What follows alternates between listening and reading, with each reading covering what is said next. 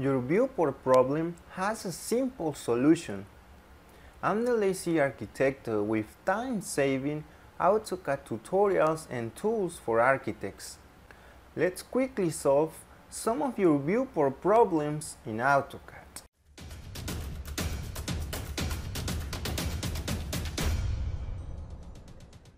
Viewport problem number 1.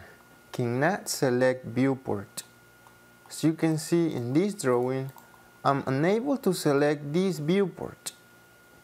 To solve this problem, let's open the layer palette by typing LA and pressing enter, and let's unfreeze the layer 0 because this is causing the issue. So simply uncheck the freeze option, and now you can see that you can select your AutoCAD viewport.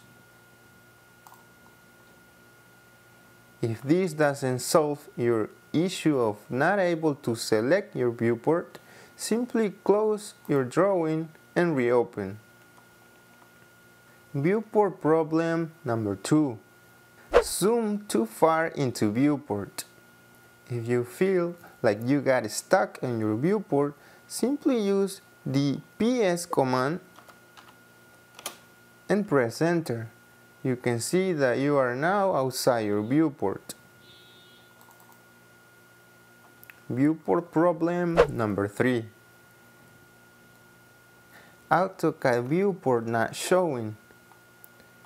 If you have this problem where you don't even see your viewport, try this. Open the layer palette, click on the freeze panel, and this will show all of the frozen layers at the top. As you can see, the only frozen layer here is the depth points. So if I uncheck that, let me move it over here a little bit. If I uncheck this depth point, you can see that your viewport problem was solved. Viewport problem number 4. AutoCAD viewport not zooming. If you get inside your viewport and are unable to zoom in,